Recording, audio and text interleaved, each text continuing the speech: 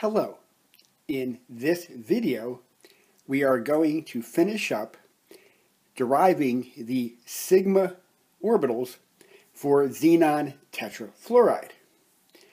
We'll remind ourselves with a quick sketch of our molecule and the group orbitals on fluorine, which are here represented as s orbitals, but which we'll see from energy considerations, we will learn are p orbitals, labeled as S1 through S4.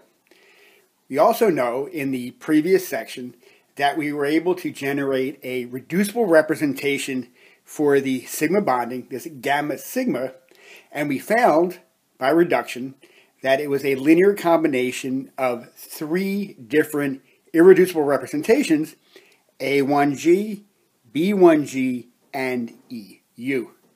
Since we have four group orbitals, we need to have four symmetry-adapted linear combinations.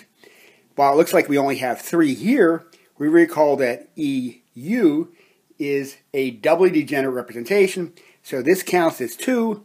Each of these is non-degenerate, so 2 plus 1 plus 1 indeed gives us a total of 4. We would like to be able to visualize what these sigma orbitals on xenon tetrafluoride actually look like. So we need to construct a new table, but in this particular table, we need one heading column for each and every symmetry operation in the group, not just for each class.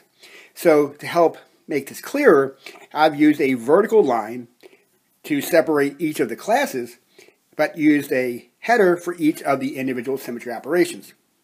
So for example, we have two C4s in the character table, and we have to put each of the two C4s as their own heading. They belong to the same class, so they're enclosed by vertical lines. There's only one C2, for example. There are two different C2 primes, two different C2 double primes, and so on. What we are going to do in this table is to see the effect of each symmetry operation of the group on a representative group orbital S1. For the identity operation, S1 stays S1, that's because the identity. For C4, the first C4 is rotating in the counterclockwise direction, so that takes S1 to S2. For the second, this is the clockwise rotation, C4 to the -1, which gives us S4. For C2, we're rotating in the XY plane of the whiteboard, so that takes S1 all the way to S3. Recall that for the C2 prime is around either this axis, the x-axis, or around the y-axis. In this case, for the first case, rotating around S1 takes us to S1. Rotating around the y-axis takes us S1 to S3. So we put those particular entries into our table. Our C2 double prime goes between the axes. So around this axis takes S1 to S2. And around this particular axis takes S1 to S4. And that's why we have these two entries. The center of inversion for this planar molecule is actually the nucleus of xenon. So this takes S1 into S3. And we have our S3 entry here. For the S4s, recall that an improper rotation is simply a proper rotation followed by reflection in a perpendicular plane. And the plane here is the plane of the whiteboard. So for S4, it takes S1 to S2 and then it reflects, it stays S2. The other S4 is the clockwise rotation, so S1 to S4, followed by reflection, which leaves us as S4. Sigma H is the horizontal mirror. Recall that the high order rotation axis is a C4, which is perpendicular to the plane of the whiteboard. So the mirror plane, the horizontal mirror plane, is the plane of the whiteboard, and that simply takes S1 into S1. Our vertical mirror is the XZ plane, the first case, or the YZ plane. So for the XZ plane, it takes S1 into S1. For the YZ plane, it takes S1 into S3. For our dihedral mirrors SD, it's either this particular plane or this particular plane. So in the first case, it takes S1 to S2. And in the second case, it takes S1 to S4. So that we've taken our S1 and figured out the effect of each and every symmetry operation of the group on that particular orbital. To generate the entire symmetry adapted linear combination for the group orbitals, we have to go through each of the irreducible representations one by one. And in our table, the second row, we're going to write down, has the characters for each of the symmetry operations of the point group D4H for the relevant irreducible representation. For the irreducible representation A1G, all the characters happen to be a positive 1. So that's why each entry in the table here is a 1. Then we multiply row 2 times row 1 and add up all the results. So 1 times S1 is S1. 1 times S2, for example, and then we add all these together, and since everything is multiplied by 1, it's pretty straightforward to write down these terms here. So let me do that.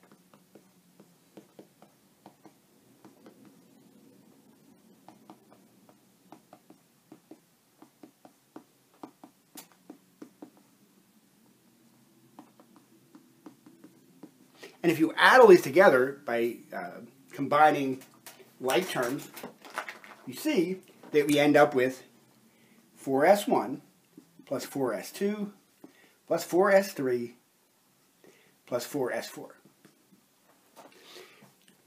We can factor out a 4, and we get that this is equal to S1 plus S2 plus S3 plus S4. We are allowed to do that because if we multiply a solution to the Schrodinger equation by any constant, that result is also a solution of the Schrodinger equation.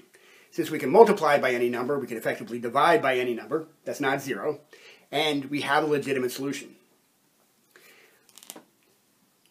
If we want to make this even more precise, we can make use of the fact that we want to have a normalized wave function. So the appropriate normalization constant in this case is going to be 1/2. So our overall function here is 1/2 times S1 plus S2 plus S3 plus S4, and this is the symmetry adapted linear combination that corresponds to the irreducible representation A1G. Now we do the exact same process, but now for the irreducible representation B1G. And we notice that the characters in the character table for B1G for each of the symmetry operations are now not all equal to +1. But we do the same process. We write it down in our table as our second row, and then we multiply entry by entry the second row times the first row, and add up all the terms. So we get S1 minus S2 minus S4 plus S3, and so on here. So we'll add these all together.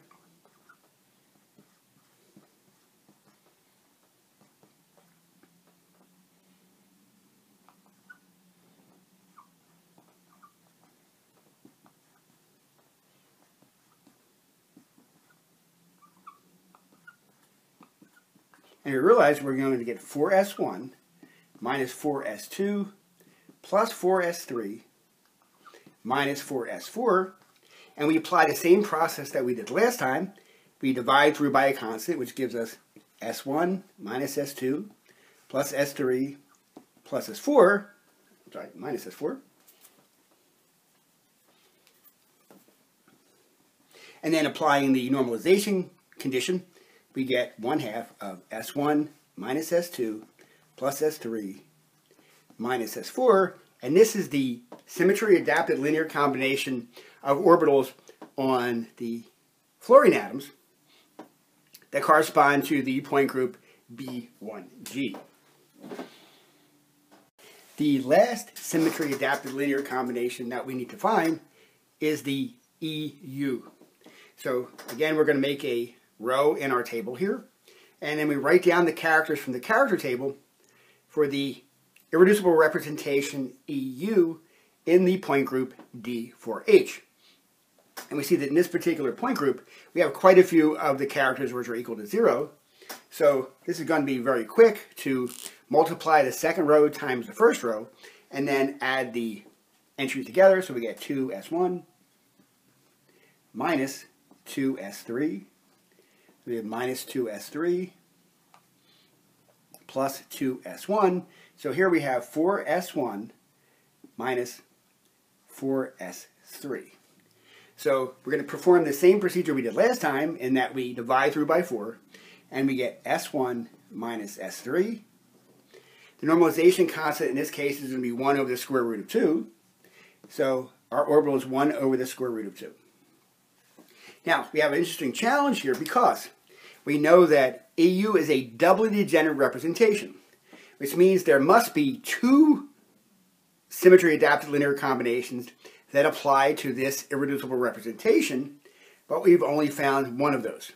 So we need to perform a technique that we've done before, particularly for the point groups C3V and D3H. And the trick is a 2-step process.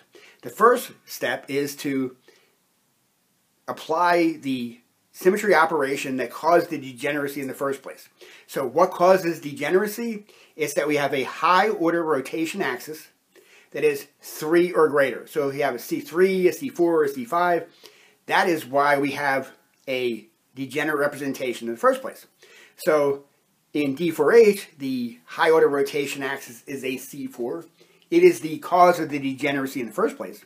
So we apply a C4 operation to this particular expression and see what we get. So this is a perfectly good combination already. To find the other one, we now be going to apply a C4 operation. So S1 goes to S2. C4 of S3 takes S3 to S4, so it takes minus S3 to minus S4. So we keep the same coefficient. So now we have 1 over the square root of 2, S2 minus S4. Now there are 2 possibilities. When we do this operation onto the orbital, we can either get the other member of the degenerate pair, or we can get essentially just a relabeling of the first orbital. And we see here, S2 minus S4 is not simply a relabeling of S1 and S3. S1 and S3 are 2 distinct orbitals. S2 and S4 are distinct from S1 and S3. So in this process, unlike what we saw for C3V and D3H, performing the operation on the orbital did not just simply relabel it. It actually did right away give us the partner function, the other member of the degenerate pair. So the other member of the degenerate pair actually is going to be 1 over the square root of 2, S2 minus S4, and the other member of that pair is the 1 over the square root of 2, S1 minus S3. So now, what do these orbitals actually look like? We've derived algebraic expressions for the orbitals, but we want to be able to visualize them. So we saw for A1G, we had 1 over 2 times S1 plus S2 plus S3 plus S4. The important features here are that all of the S's have exactly the same sign. That tells us they are in the same phase as each other. And the fact that they have exactly the same coefficients of 1. So that tells us that they contribute equally to the overall molecular orbital. So one way that we represent that is, if everything has the same phase, we draw as an open circle. So we can think of the open circle as being the positive phase on the fluorine atoms. I'm not going to put the F's in there just to save some writing to make it clearer, but we know these positions are on the individual fluorine atoms. So if this is the combination, which atomic orbital on xenon has the right symmetry to interact with each of these group orbitals? And the only combination that works is an S on fluorine, on xenon. So if xenon has a positive phase, and all the orbitals on the fluorine have the same phase, then we have an overall bonding orbital here. So we need the orbital, the S orbital on xenon to interact with the A1G combination on fluorine. And we get that from the algebraic expression. Next, we want to visualize the B1G combination, whose algebraic expression was 1/2 of S1 minus S2 plus S3 minus S4. So here we see that the coefficients have different signs. So S1 and S3 have a positive coefficient, whereas S2 and S4 have a negative coefficient. So the way we represent that visually is for S1 and S3, we're going to draw them as open circles. And then for S2 and S3, we're going to draw them as filled-in circles. And this is just to show that they have phases opposite to each other. So next we need to find which atomic orbitals on xenon has the right symmetry to interact with this linear combination.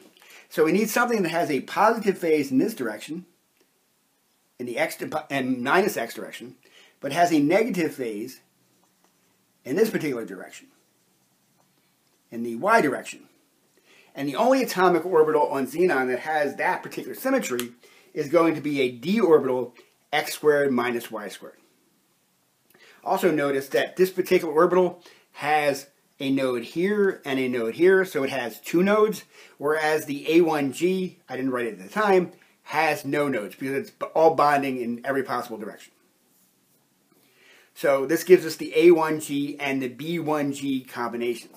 So all we have left are to be able to visualize what the EU molecular orbitals look like. We notice for the first of the EU pair, we have S1 minus S3. So this tells us that S1 and S3 have opposite phases to each other. So we'll draw the first one as being a positive phase, and then S3 as being negative phase. So they're different coefficients, different signs, so it tells us that we have different phases of the linear adapted combinations. Similarly, for the second combination, S2 and S4 have different phases. So we'll put S2 as being a positive phase and S4 as being a negative phase. So these are the two EU group orbital combinations. Are there any atomic orbitals on xenon that have the proper symmetry to interact? And we notice that, well, to be a bonding orbital, we need to have a positive phase in this direction from xenon, whereas we have a negative phase in this direction. Apparently well drawn, but we recognize that something with a negative phase in one direction, a positive phase 180 degrees away is going to be a p orbital. So this is going to be the orbital px because it's along the x-axis. Similarly, for this combination, if we have a positive phase in the y direction and a negative phase in the minus y direction, we have the py orbital.